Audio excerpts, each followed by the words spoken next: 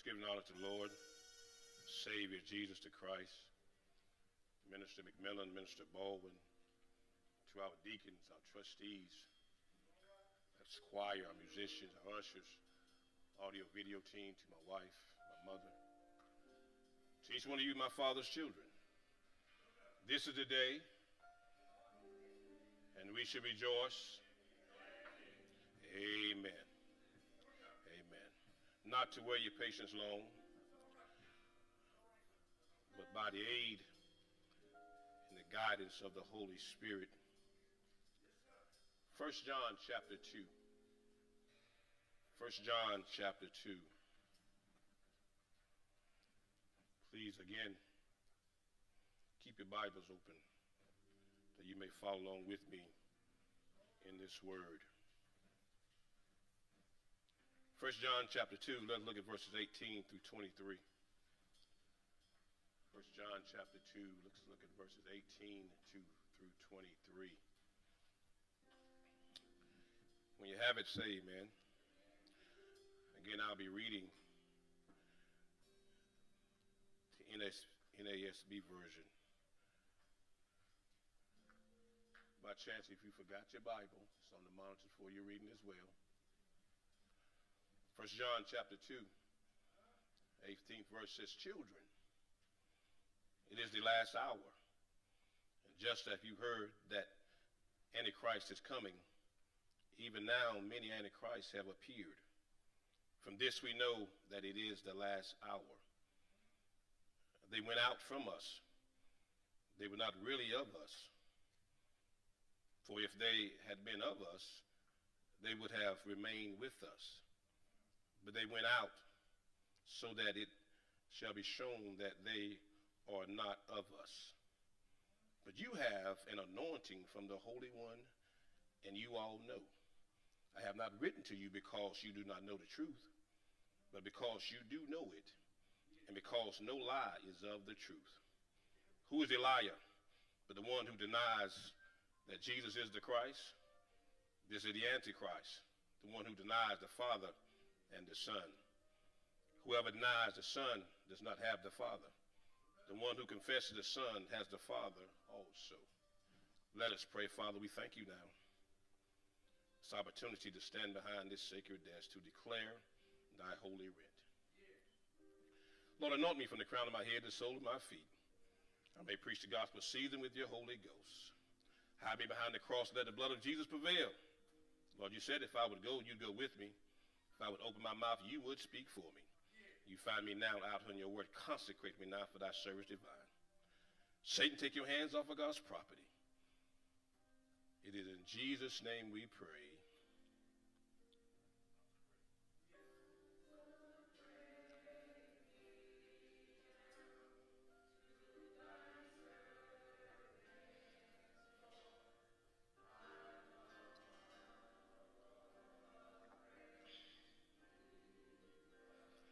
Let my soul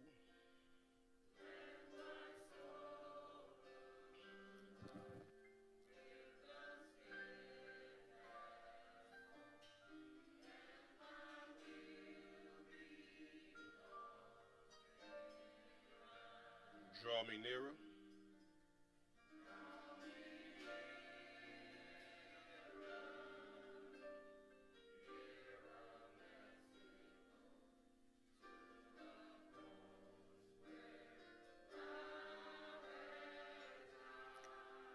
Draw me nearer.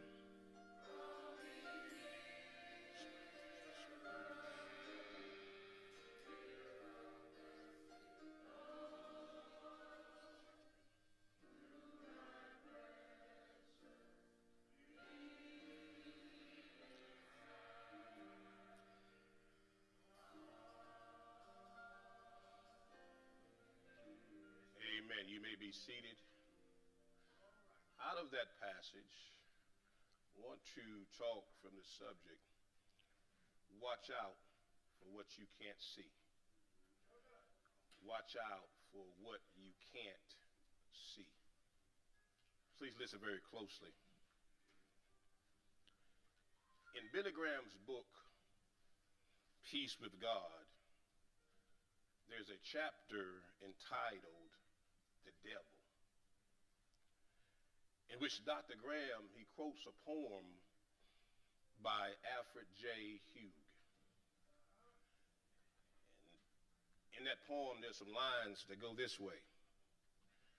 Men don't believe in the devil now as their fathers used to. Can I preach this thing? As a nation and as individuals, have we tended to forget the source of evil? Perhaps this is just another symptom of society's now generally post-Christian perspective, but is a mistaken approach with serious consequences. Since the days of the New Testament, Satan has planted these deceivers in Christian churches, where they prey on the untaught and on those who are disgruntled. Watch out for what you can't see. In other words, avoid spiritual deception. The Bible says in 1 Peter chapter 5, verse 8, be of sober spirit. Be on the alert. It says your adversary, the devil, prowls around like a roaring lion seeking someone to devour. But we live in a day when the whole idea of spiritual discernment is minimized because spiritual truth is minimized. There's a slogan that says, doctrine divides. Let us set aside our doctrinal differences and come together on the areas we can agree on. Another popular mantra is Jesus said that they would know that we are disciples by our love, not by our doctrine.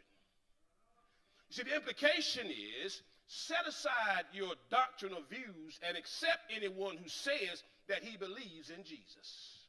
I'm going to try to make it as plain as I can. Tolerance, unity, and love are viewed as much more important than doctrinal truth, which often smacks pride. Trust and believe. In my almost 15 years of pastoring, I've had my share of unpleasant encounters with those who are arrogantly claim to have the truth. They beat you up with it, not showing much grace or kindness. But we should not allow such experiences to cause us to throw out the biblical emphasis on sound doctrine. Some of you in that class that Dr. Banks talked about yesterday, you heard him mention doctrine. It is highly significant that John, the apostle of love, who has just written that love is an essential mark of a true Christian in verses 7 through 11, now calls these false teachers antichrists and liars. He doesn't call them brothers in Christ who just have different ways of understanding things. He makes it plain that they are trying to deceive the true Christians and that they were not Christians in the sense of the term. Church, true biblical love is not divorced from an emphasis on biblical truth. To compromise the truth about a person and the work of Jesus Christ is to be hateful to the core. Because such errors result in eternal damnation of those who embrace it. Here's my first point. To watch out for what you can't see, be discerning people. To watch out what you can't see, be discerning people. You see, John, he contrasts the false teachers with true believers. He addresses all of his readers as children, implying that their vulnerability and the need to guard against these unprincipled men who were trying to deceive them right there in verse 26. And as a wise spiritual father, John is giving important counsel that will help us watch out for what we can't see. Can I preach this thing? He says, it is the last hour. Erase what you're thinking because that's not it. He said it is the last hour. That way that we know, the way we know it's the last hour is that many antichrists have appeared. Walk with me in the scripture here. Some have said that John was mistakenly, he thought that Jesus would return in his lifetime. Can I teach this thing? Such a view undermines the divine inspiration of Scripture. If you buy into it, you cannot trust anything that the apostles wrote. You become the judge of Scripture according to what strikes you as true. This view also attacks the intelligence of the apostles. John had heard Jesus say, he heard Jesus say that no one knows the hour he's coming in Matthew 24 and 36. It is not reasonable to accuse him of being mistaken about the time of his second coming. Rather, John, here it is, John is calling the entire period between Jesus' ascension and his return the last hour. No one knows how long this period will last. But the phrase, the last hour, it implies a sense of urgency in that Jesus may come at any moment. Come on, somebody. In Mark chapter 13, verse 33, Jesus concludes his teaching of the end times with this application to the wise hearer. He says, take heed, keep on alert, for you do not know when the appointed time will come. Come on, somebody. John says that a distinguishing feature of this age is that the Antichrist is coming and that even now many Antichrists have appeared. John is the only New Testament writer to use these words. And he uses it 5 times in 4 verses. But if you read your Bible, if you read the Bible, the concept of the Antichrist is more frequent. Look at Daniel chapter 7. Daniel chapter 7 talks about the horn, and Revelation 13 talks about the beast. Both of them are referring to the Antichrist. Can I teach for a minute? Paul in 2 Thessalonians chapter 2, verses 1 through 12, he mentions the man of lawlessness who would exalt himself and display himself as being God. His coming will be in according with the activity of Satan, with all power and signs and false wonders. He will deceive many who will perish. When John says that the Antichrist is coming, he refers to this future evil leader. But when he says, even now many Antichrists have appeared, he means that the evil spirit that will characterize the final Antichrist is already working in these false teachers who have left the churches. The prefix anti can mean either instead of or in opposition to. Or it could, and it may contain to both ideas here. The false teachers rise up within the church, and here's what they do. They present a system that subtly presents something instead of Jesus Christ. The false teacher may use the same label, Jesus Christ, but he will not be the same Jesus Christ that presented in the Bible. Can I speak the truth? If a gullible person takes the bait, he is led farther and farther away until he is totally in opposition to Christ. We talked about that in Bible study. That's called drifting. False teachers whom John labels Antichrist did not carry pitchforks and wear red suits with horns and tails and T-shirts that says, warning, I'm the Antichrist. Y'all quiet, hope you're listening. Rather, they arose in the churches. Some of them may have been leaders in the church who for a while had taught the truth.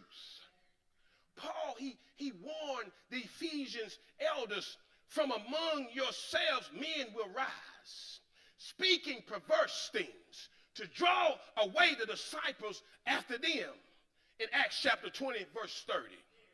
Now, these men were leaving the church. They were leaving the church to form new groups, saying, we have come into a deeper knowledge of the truth. Follow us, and we'll let you in on this secret knowledge. Can I give you some life applications to watch out for? First application is beware. Satan works in the realm of religion.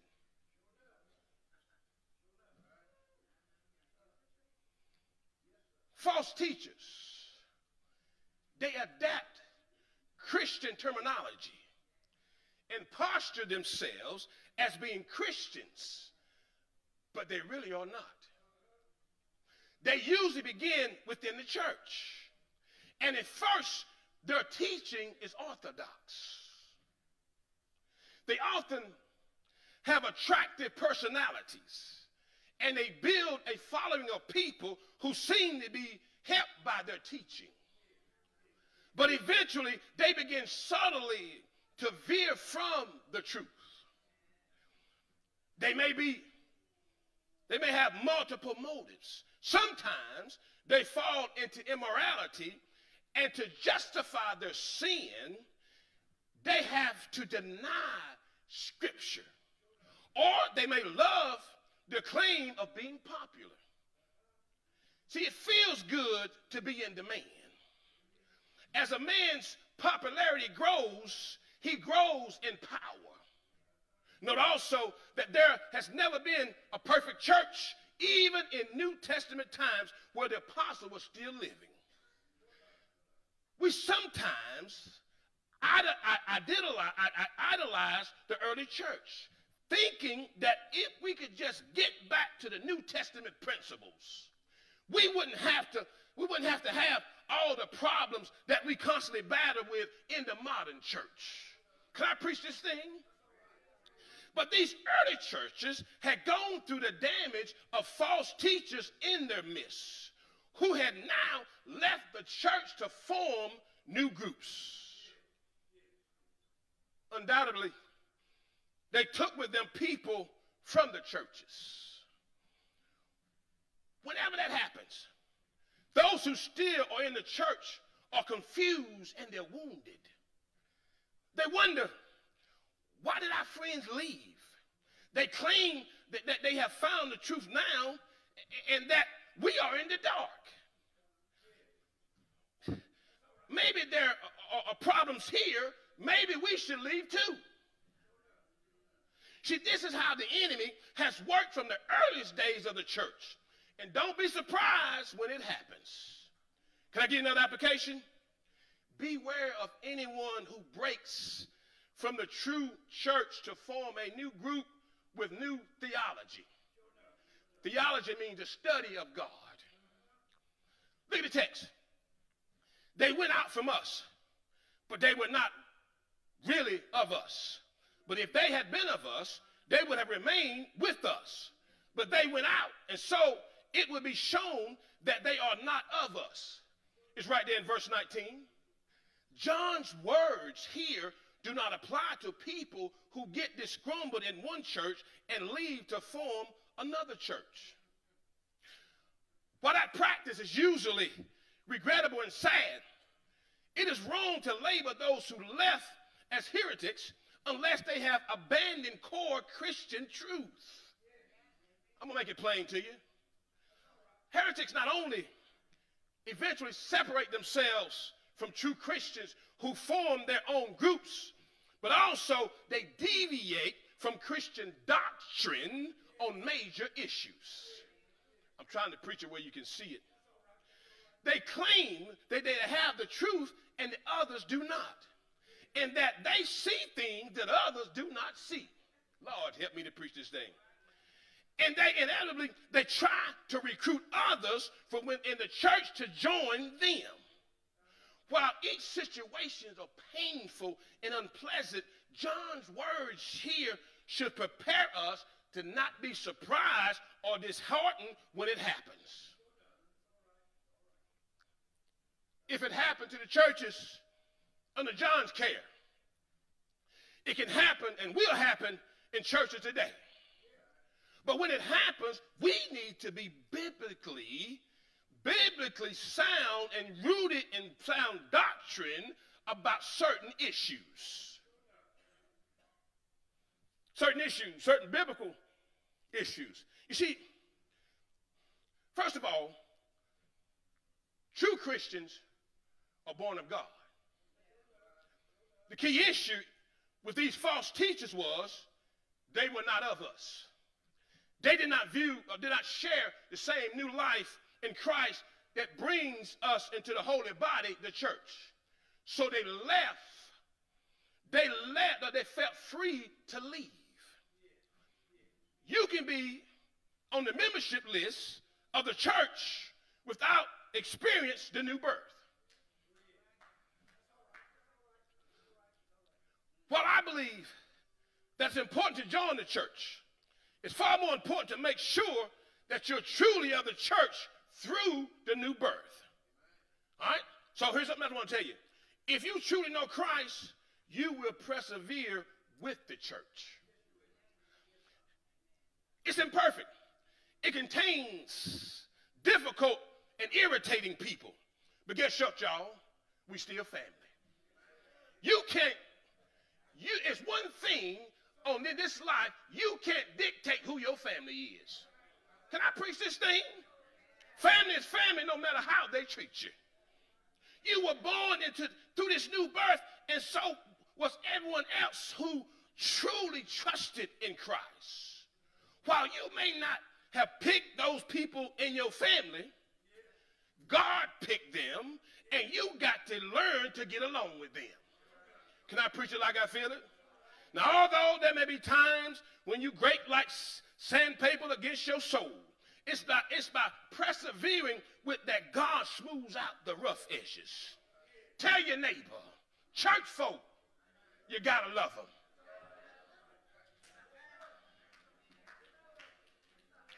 You will experience hurt feelings and misunderstanding if you get involved in a local church.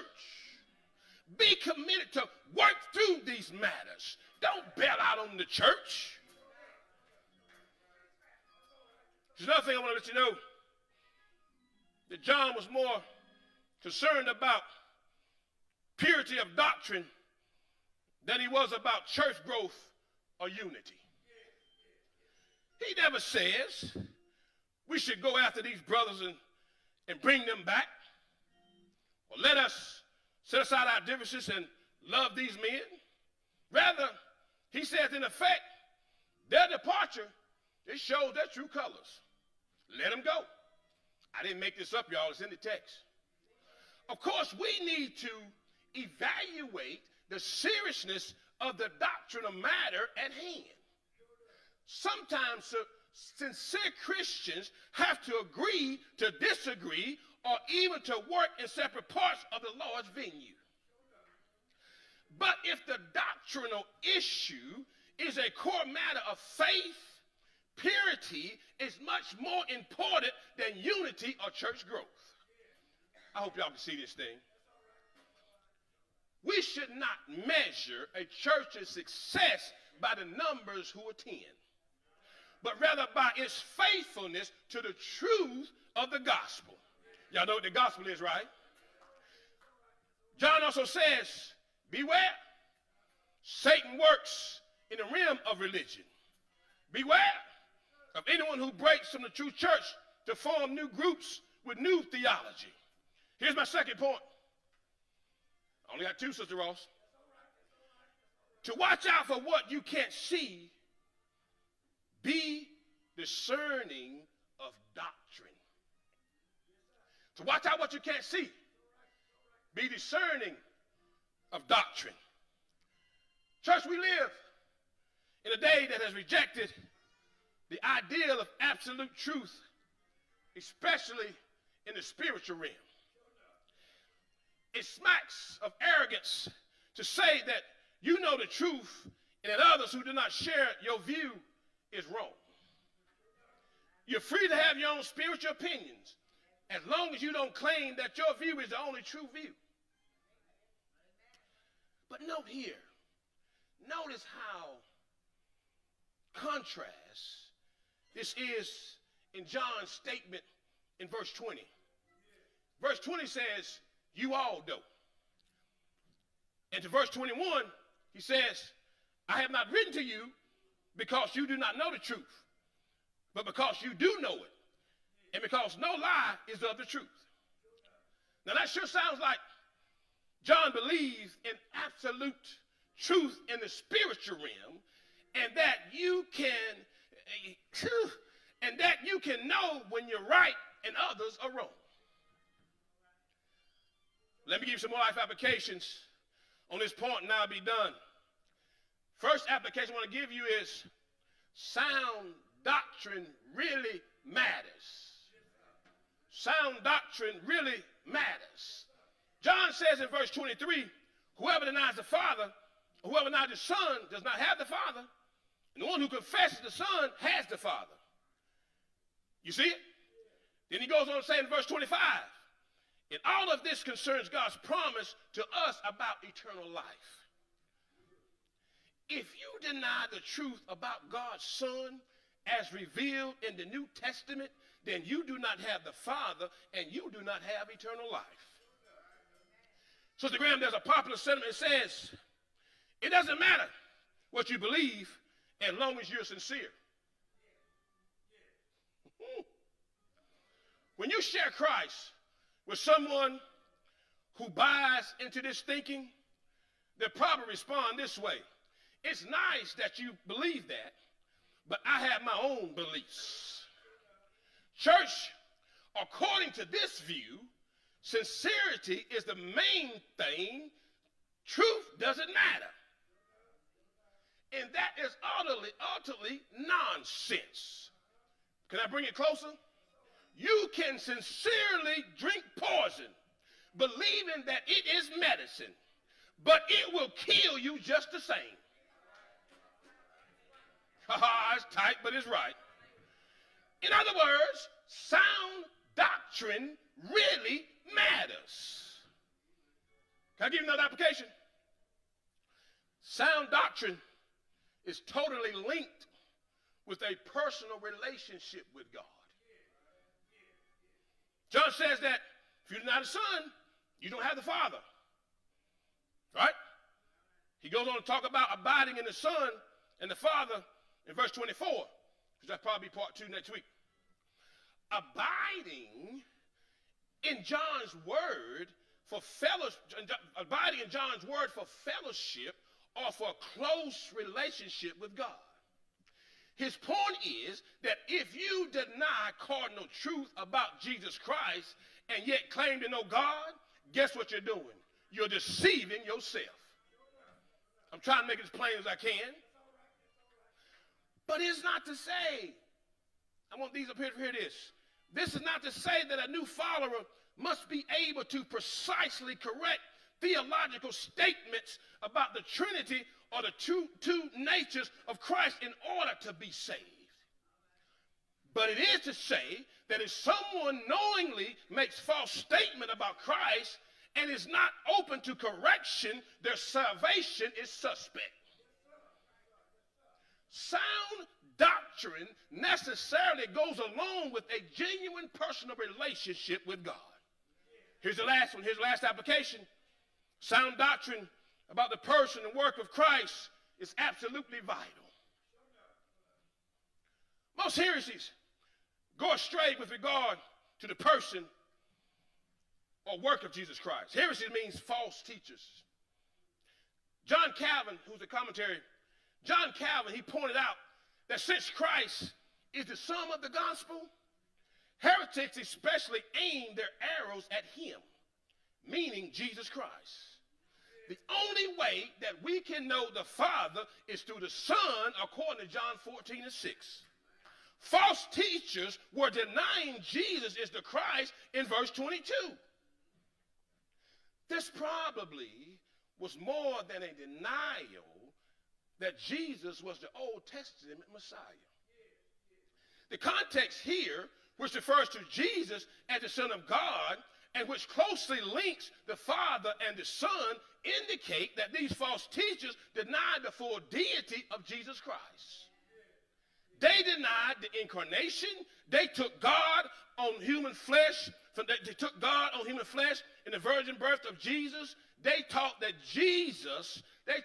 the Christ came upon human Jesus at his baptism and departed as his crucifixion. John says they denied both the Father and the Son. The modern cults go astray on the person and work of Jesus Christ. They deny his deity and his death on the cross. They deny the Trinity by denying the Son of God. They do not have the Father. In the words of the apostle of love, they are liars, deceivers, and antichrists. Well, here's what you've been waiting on. I got to close and get y'all out of here. Church, we should be diligent to persevere, to preserve the unity of the body of Christ, but not at any cost. There is no room for compromise on the core beliefs of a Christian, especially the truths about the person of Christ and the gospel. Dick and Ray, during the World War, or during World War II, Neville Chamberlain of Britain, he tried to keep the peace by appeasing Adolf Hitler.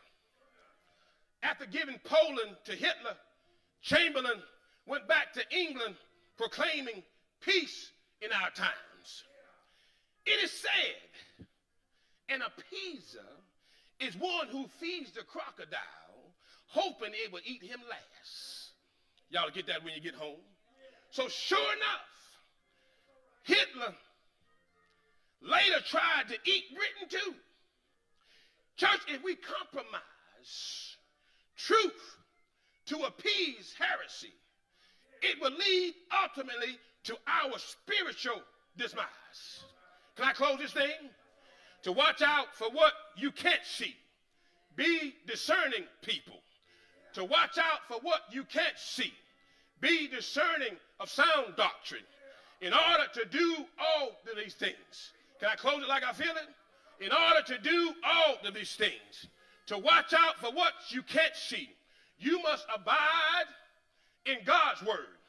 The Bible says, Hebrews 4:12, for the word of the Lord is living and active, sharper than any two-edged sword, piercing to the division of the soul and of the spirit, of joints and of marrow, discerning the thoughts and intentions of the heart.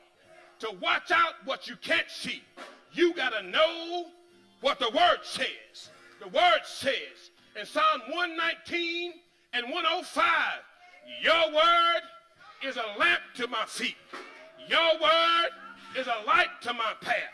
To be in the word, you have to know what it says. 2 Timothy chapter 3, verse 16, it says, all scripture is breathed out by God and is profitable for teaching, for reproof, for correction, and for training in righteousness. Can I give you some more of what the word says? The Bible says, Isaiah 40:8, the grass withereth, the flowers fade, but the word of God shall stand forever.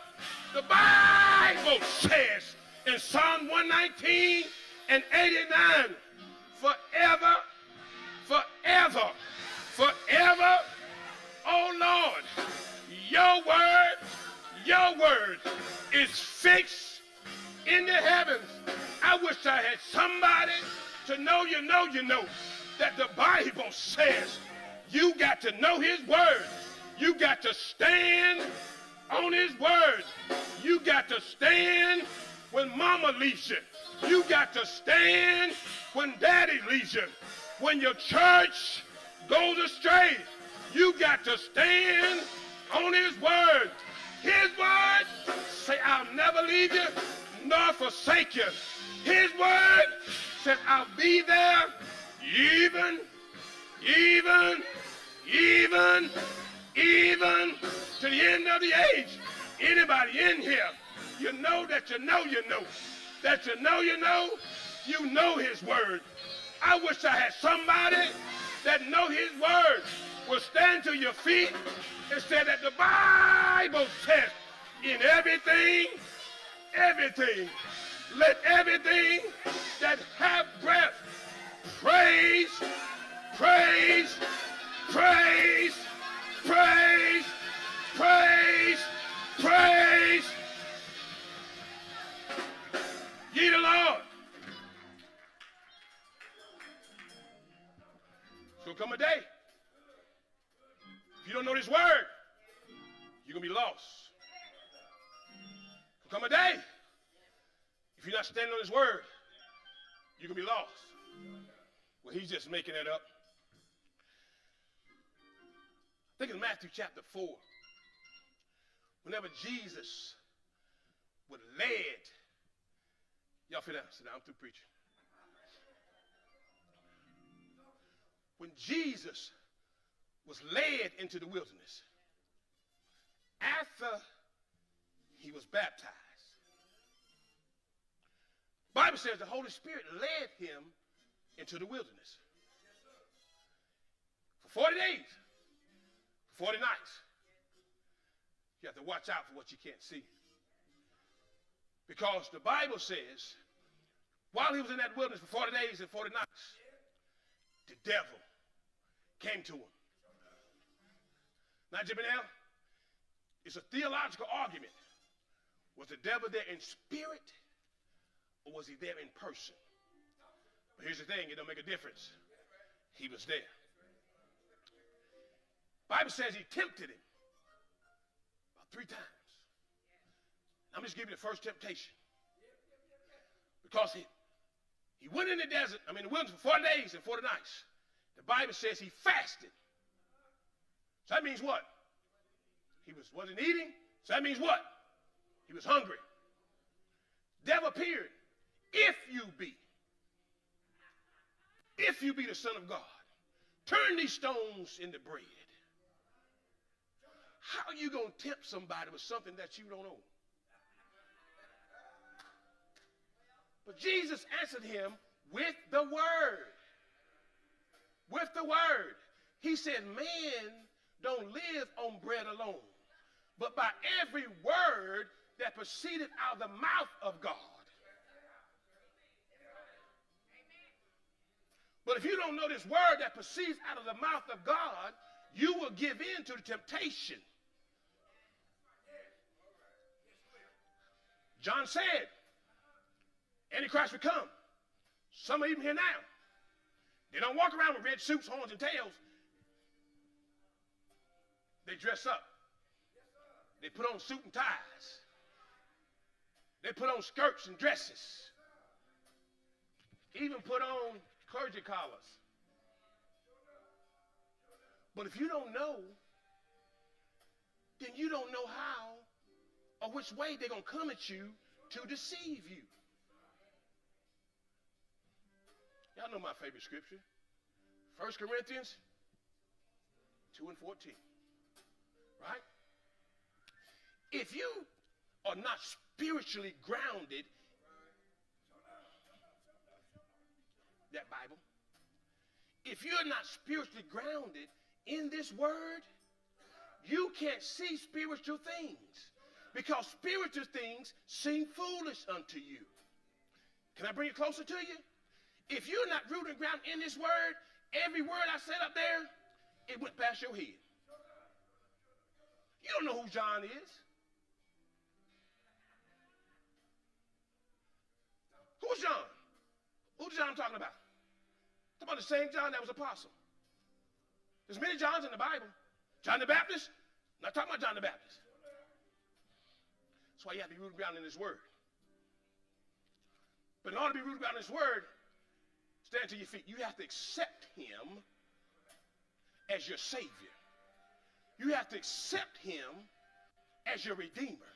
You have to accept him as your Christ.